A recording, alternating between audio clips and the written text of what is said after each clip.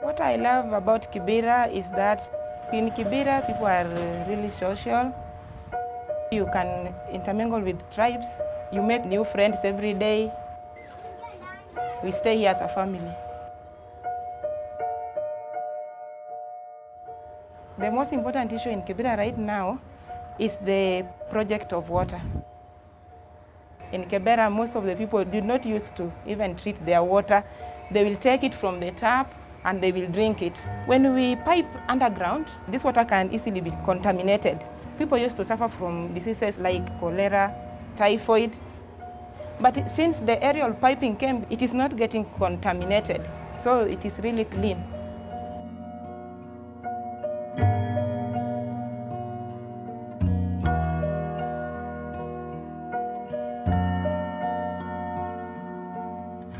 Even my children, they have not been having the cases of diarrhea.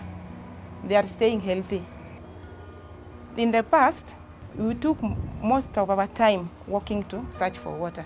But now we find that it is just at our doorstep. So it is really easy to access and the security issues have been solved. I am selling at the kiosk. I enjoy the work. I make new friends there. I really like it. Before, it was not that easy, but I'm happier now. At the end of the month, I will have something for my family. My kids will not stay at home. They will go to school and they will have something to put in their stomach. Yes. I hope for Kibera in future that we may have many shofkos so that even many people as we can get employed and many people can get access to this water.